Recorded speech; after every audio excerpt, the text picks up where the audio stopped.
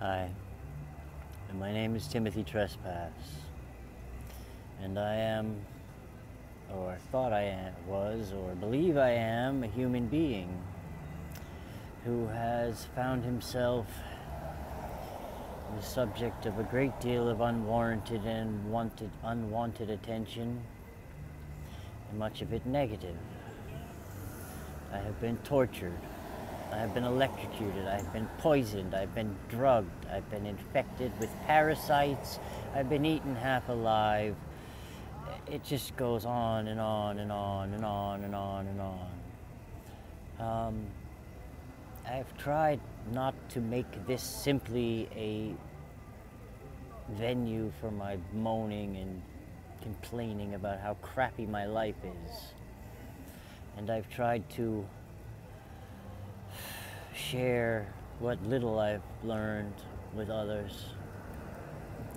And I've tried to not be silent about what I believed to be happening.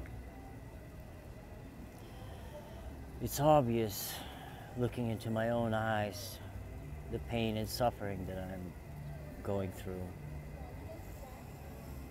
which is just that.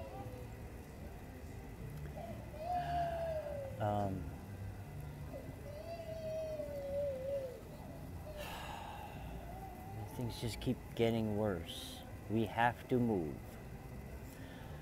The lady is being threatened by the landlord to not renew her lease because Petra makes so much noise and fighting and crazy and screaming and cleaning, and we're fighting all the time. And, you know, honestly, a lot of the places around here, the projects, the other apartments, I've seen places where people, you know, the things that we do if we had our own apartment really wouldn't bother anybody. However, we're in a situation where it bothers everyone, and it's gotten to a point where they really are just so sick and tired of us. And, you know, I don't want to hurt anybody. I have not the money to just pick up and find another room. You know, it's not that easy. Everything is changing. The price is going up.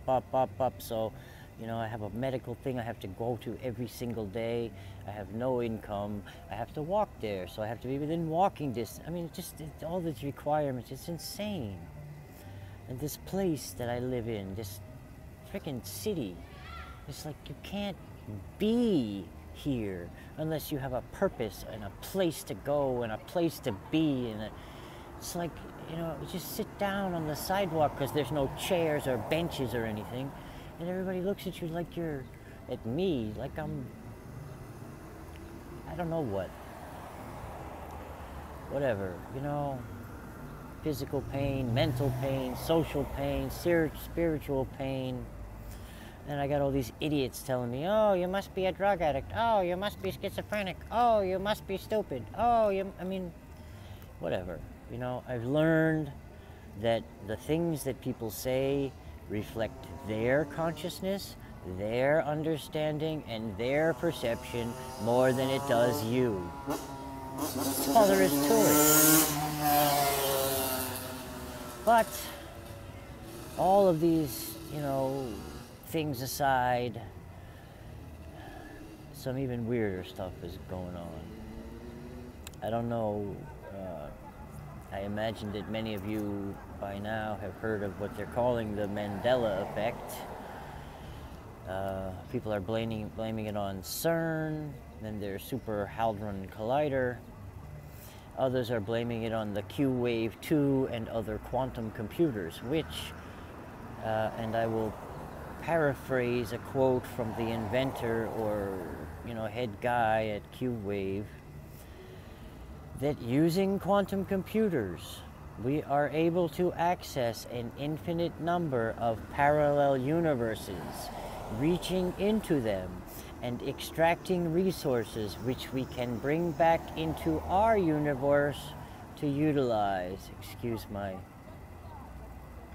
diction. It's some interesting stuff, and basically it appears that that the multiverse is real, or at least it is now, and that our forays into it are affecting this reality. Now, of course, that could all just be a cover story. I don't know. But when you continue to look into these changes and alterations in the fabric of our time-space, what we consider reality, our perceived maps of this existence, people are finding that the verses, the language in their Bibles are changing. Now, I'm not just speaking about the language of some Bible online or some new version or some new, translation. No. These are people's Bibles that they've had in their life forever. Some people pull them out of the drawer and look. Some people carry them with them every day and look. It's changing. There are multiple websites or groups put up now to list all the changes in Scripture. And it's looking to me like a lot of it is basically Antichrist preparation, changing the Word of God to allow for whatever's going to come next. And I don't think it's going to be fun, and I don't think it's going to be pretty.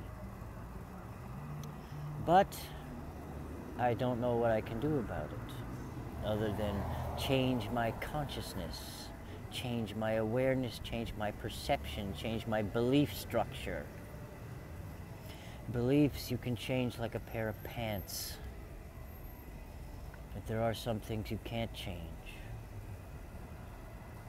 Core issues, core essence. I don't know. Perhaps it's all malleable. It doesn't matter.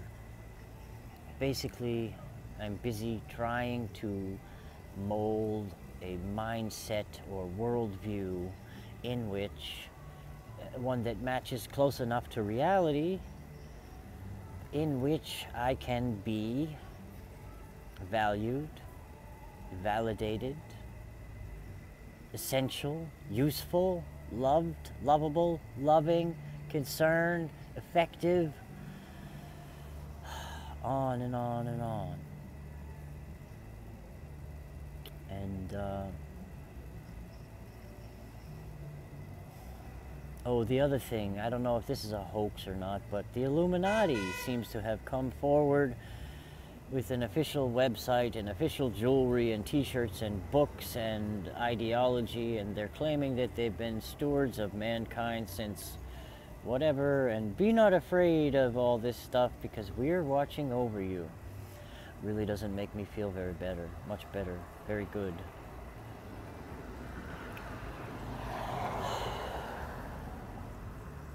I don't know. It's difficult enough facing this torment, facing this torture, facing illness, facing aging, facing mental problems, facing the results of torture, post-traumatic stress, anxiety disorder, facing the fact that I'm plugged into some AI supercomputer that has filled my body with microtubules and other self-replicating nano life forms and other technologies to influence and control my being. It all sounds like fantasy, it all sounds like fiction, it all sounds like the rantings of a lunacy, but it's not. Unfortunately, currently, this appears to be the reality I'm facing, and I'm beginning to wonder if I haven't found myself in some alternate version of a timeline, some alternate reality, some one of many multiple universes that are exactly the same, only slightly different because different choices were made or different things were in effect, or I don't know. So, here I am in this world completely covered in chemtrails and geoengineering clouds, watching myself morph into Lord knows what, trying to keep things under reasonable control so that, because I've had people do bad stuff to me all my life. I've had them crush me with the system, put me through hospitalizations and medications and prisons and, you know, it just goes on and on and on and on. So why am I here? What is this all for? Why am I putting up with any of it? Why am I caught between multiple realities and having to live in all of them the best I can?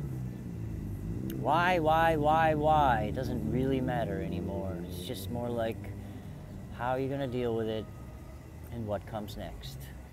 You know, if this garage door behind me turns to Swiss cheese and the sidewalk rolls up into cotton candy, I'm just going to go on with my life as best I can.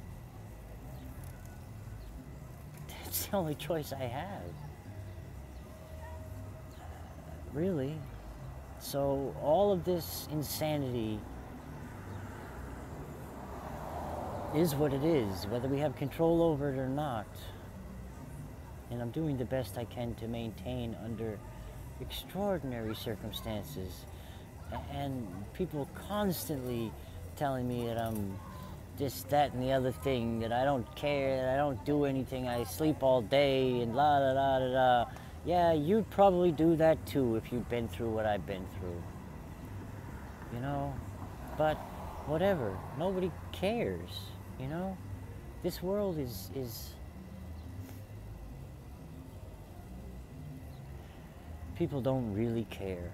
The only people who care are people that it resonates with. People who have similar experiences or similar problems. People who know people and have experienced, you know? Most people, I don't know. And this is not just some esoteric thing that I've come up with to, you know. It's very real. People don't want to believe it. People do not want to be awoken from their trance and shown what's really going on, because then they got to deal with it.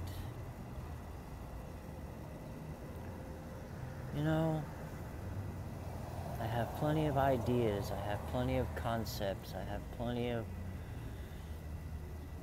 you know, and the place that I'm at now is like I'm asking God, look, Father, you've been there for me and in ways I haven't even understood, but it's coming to the point now where if I'm going to continue to have faith, I need something. You know, I don't need signs and wonders. I just need something.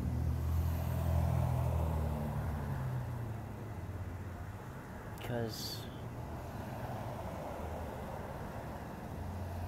it's really hard to keep your faith under such circumstances. Anyway, I'm really upset, really angry, still in terrible pain. And there's still a ways to go. So,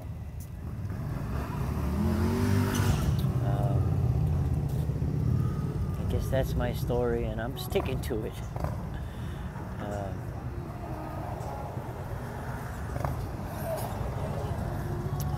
Thank you for your thoughts and your prayers, for your kindness. I hate asking for money because I hate money. But I can't live in this place without it. So if anybody finds they have an extra few coins they want to shove over in my direction, I'd be grateful. Otherwise, thank you for watching. Be strong. Be you. God bless us all.